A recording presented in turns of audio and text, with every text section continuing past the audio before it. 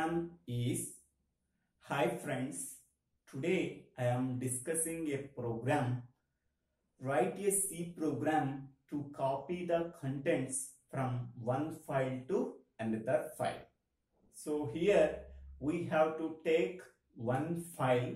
So that file is called as input file. So we have to read the contents of the given file input.c character by character.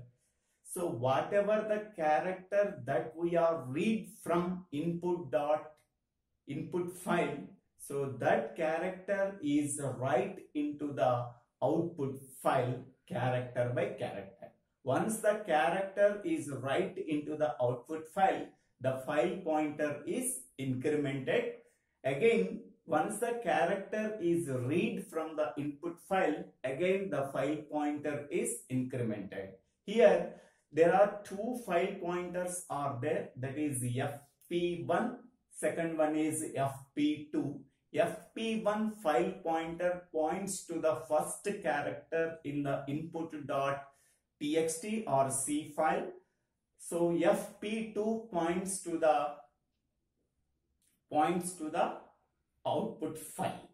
Okay, once the characters are copied from input file to output file completely, so then we have to close first file and second file. So this is the program. So hash include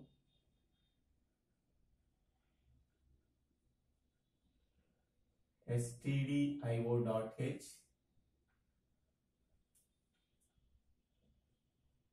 hash include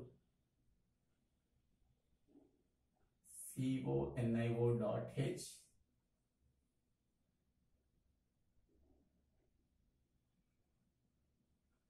void main file pointer fp1 comma file pointer fp2 char ch,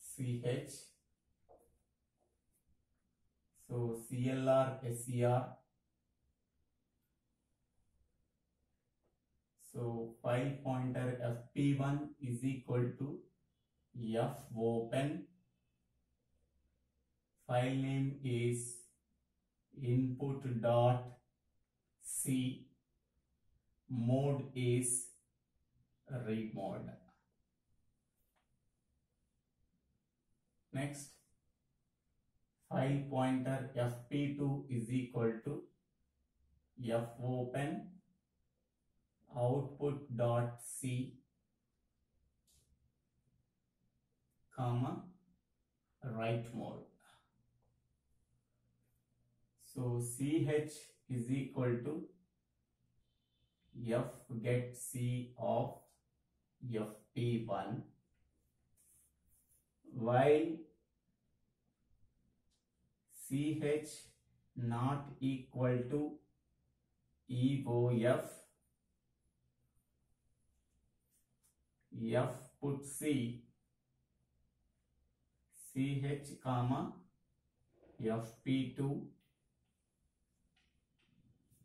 again ch is equal to get c of fp1, close.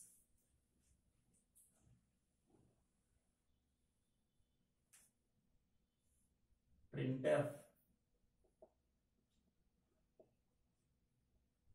file copied successfully.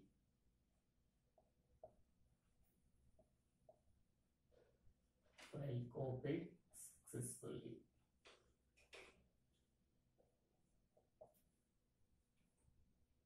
So then close of fp1, close of fp2, get ch, main close. So here hash include stdio.h, hash include conio.h. So these are the two header files that we are attached to our program, because stdio.h means standard input output header file. So this header file contains the code of printf and scanf functions. Next, hash include conio.h, that is console input output header file. So this header file contains two functions, that is CLR SCR function. This is a clear screen function, and this is getCH function, get character function. So these two functions are included in the conio.h header file. Next, void main. So here file pointer fp1 comma fp2. Here fp1 and fp2 are two file pointers that has the data type called file. So here we are always written file, file in capital letters. Okay. Next, char ch, we have to declare a variable. That variable is ch, its data type is character, CLR SCR. Next, here we have to open two files. One is input file and the second one is output file. So input file is pointed by file pointer fp1, output file is pointed by file pointer fp2. So therefore fp1 is equal to fopen input.c comma r mode. R mode means that is a read mode. So here we have to open the given existing file, that is input.c, in read mode, because we have to read the contents of the input file and write into the output file using write mode. Okay, so here input file is opened using fopen function in read mode. Okay, so this input file is pointed by the file pointer fp1. It points to the beginning of the character of the input.c file. Next, output.c file is opened using fopen in write mode. So that is pointed by the file pointer fp2. Okay. Suppose output.c file is not existing, so then it creates a new file, that new file name called output.c. Okay. Next, here we have to read the contents of input.c file character by character using fgetc function. So fgetc function is used for reading the character from the given input file. So here ch is equal to fgetc of fp1. So here fp1 is the file pointer that points to the first character in the input.c file. So it reads the character from the given file character by character. Whatever the character that is read from the input.c file, that character is assigned to temporary variable ch. Okay. So whatever the character that is read from the input file, first it checks if the given character is EOF or not. EOF is nothing but end of the file.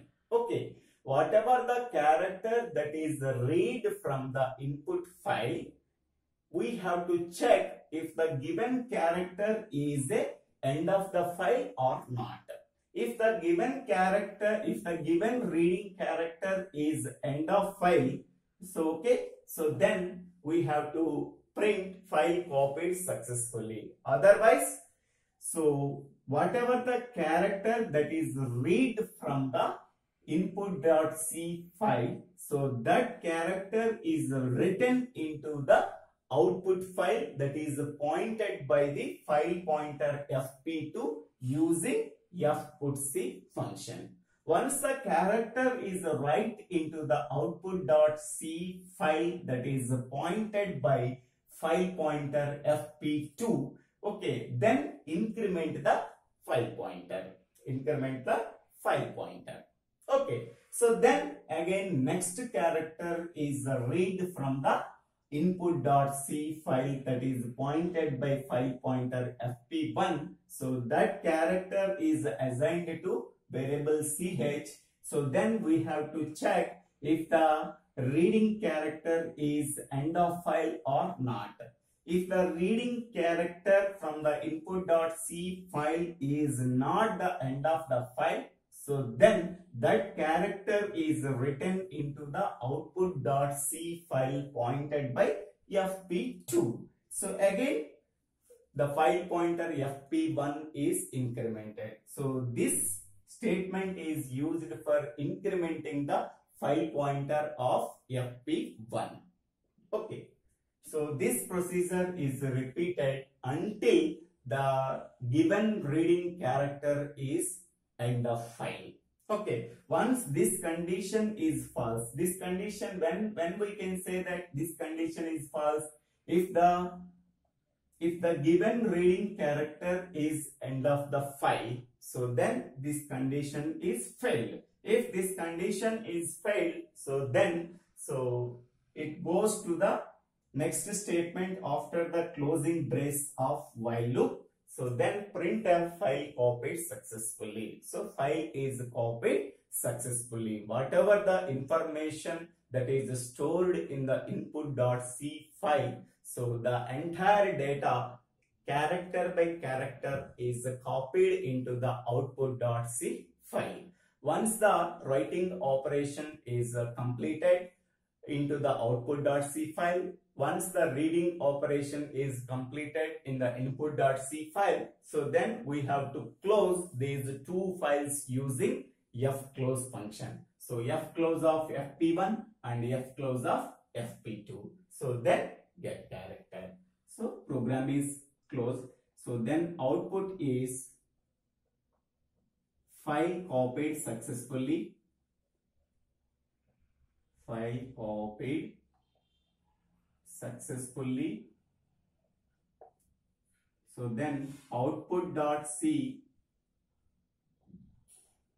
contains all the data in input.c. So this is the program for copying the contents from one file to another file.